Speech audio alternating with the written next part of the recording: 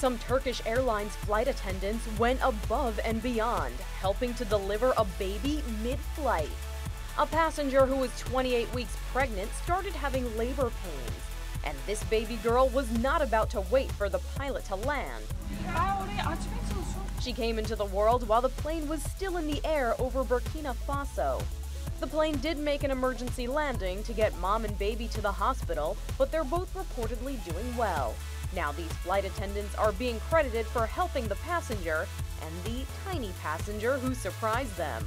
For InsideEdition.com, I'm Mara Montalbano.